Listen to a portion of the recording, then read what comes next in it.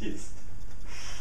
Hi, I'm Dr. Steve Gardner, chiropractor, practitioner of Network Spinal Analysis at Easy Spine, and we're going to show you how to assess your posture as viewed from the side, the lateral view. All you need, even when doing the full work setup, is what's called a plumb line, which is just a string or a rope hung from, we use the doorway.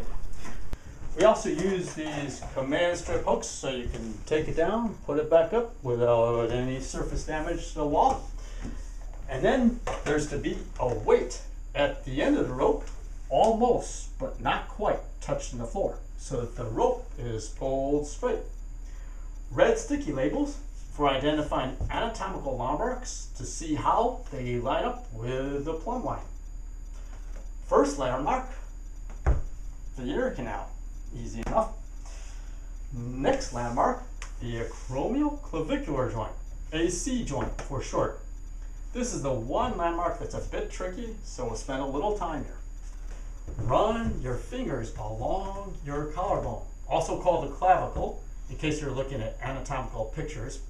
I find it much easier to stay on the inside surface of your collarbone. Otherwise, it's like so easy to get off track onto other bones nearby.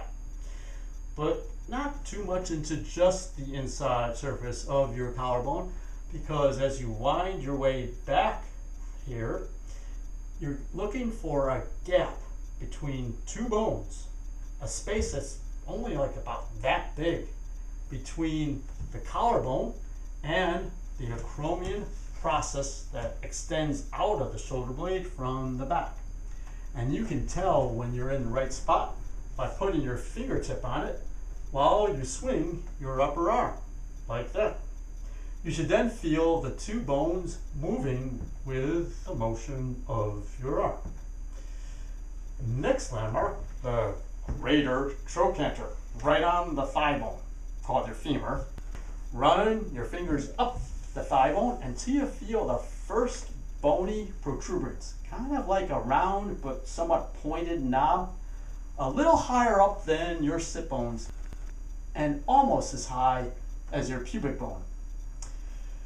Now, when the legs are in neutral position for standing upright, the plumb line should also fall right behind the kneecap, but in front of the knee joint, right about there.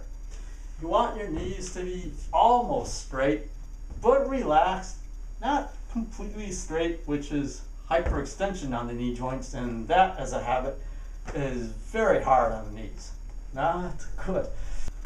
Plumb line also to fall right in front of the outside ankle. There's the posture we have when maybe we're trying to look our best, nice and straight and tall. And then there's a posture we might tend to droop into or stiffen up into when maybe our posturing is not so lively. Actually, every iota of improvement in that posture, where we go when we're least aware of our spine, that's going to be the baseline improvement that coincides with many changes in different areas of your life. So just have fun with it.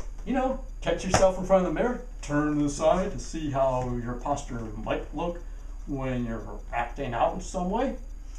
The shortcoming with that, though, is that as you turn your head to see yourself in the mirror, the ear canal gets a free ride, looking like it's going over the AC joint from you turning your head, leaving you relatively clueless as to how much head forward posture you might have. So this setup is good for getting familiar with what to look for.